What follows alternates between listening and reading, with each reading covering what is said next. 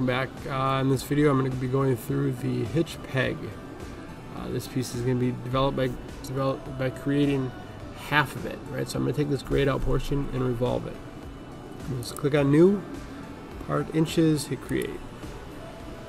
Start a new sketch. I generally click on this one, doesn't matter which one you start with. I'm going to start by creating a line that goes down 0.65.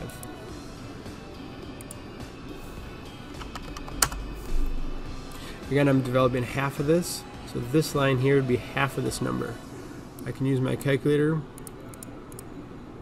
divided by 2, 0.125. So this line goes to the right,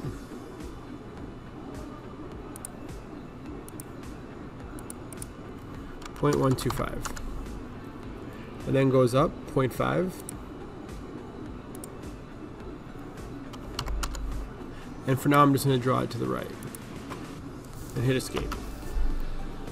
Now I'm going to come back here and figure out this distance. So if this radius or this diameter here is 0.4, I need half of that. So I'm going to place a dimension that goes from this line to the end of this line, and that's going to be half of 0.4, so 0.2.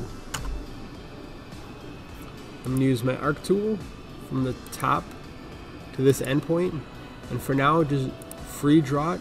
I'm going to come back with my dimension tool and place a dimension. This radius is right here, 0.208.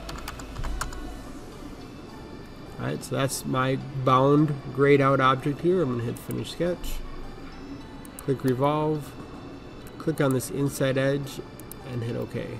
And there is the hitch peg of the mini train project. Thank you.